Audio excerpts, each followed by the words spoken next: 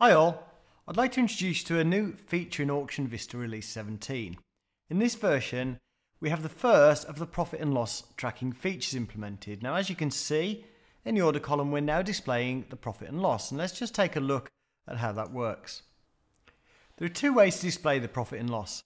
You can display the P&L just for the current position or the current contracts you're holding. So I've got one contract there, 52.71. 5 contracts there at 22.76.75, or you can display the P&L for the closed portion of the trade plus the outstanding position. Let's just look at how that works. Okay, so on this trade we can see that I'm well in profit on the contracts I've closed earlier. In fact, my break-even point on this trade is now 22.68.75.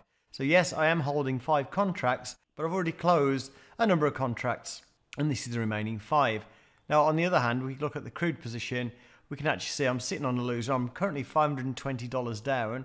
With the remaining number of contracts, I need to get up to 53.42 to break even. Now, I could actually try scaling in to that position.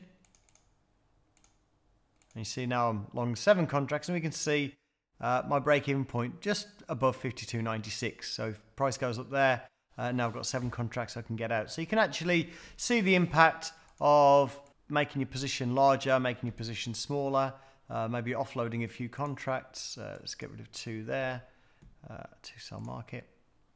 Okay, it's an interesting way to look at your P&L.